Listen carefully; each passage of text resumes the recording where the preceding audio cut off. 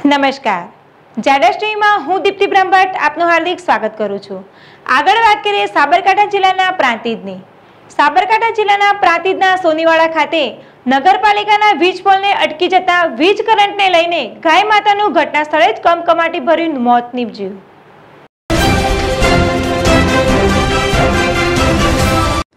પ્રાંતિજના સોનીવાડા વિસ્તારમાં પાલિકાના સ્ટ્રીટ લાઇટના વીજ પોલને લઈને ગઈ રાત્રે ગાય માતાનું વીજ કરંટ લાગતા ઘટના સ્થળે કમકમાટીયું ભર્યું મોત નીપજ્યું હતું। તો નગરપાલિકાની બેદરકારીને લઈને ગાય માતાને જીવ ગુમાવવો પડ્યો। તો શોર્ટ લાગતાના સમાચાર વીજ કંપની તથા પ્રાંતિજ નગરપાલિકાના સ્ટ્રીટ લાઇટ વાયરમેનને મળતા બંને સ્ટાફ તાત્કાલિક ઘટના સ્થળે દોડી આવ્યા હતા અને વીજ પ્રવાહ બંધ કરાવી સ્ટ્રીટ પોલથી પણ લાઇટો બંધ કરાવવામાં આવી હતી। પણ ત્યાં સુધીમાં તો વીજ કરંટને લઈને તડપીને ગાયનું ઘટના સ્થળે મોત નીપજ્યું હતું। સંજય રાવળ, ZSTV પ્રાંતિજ।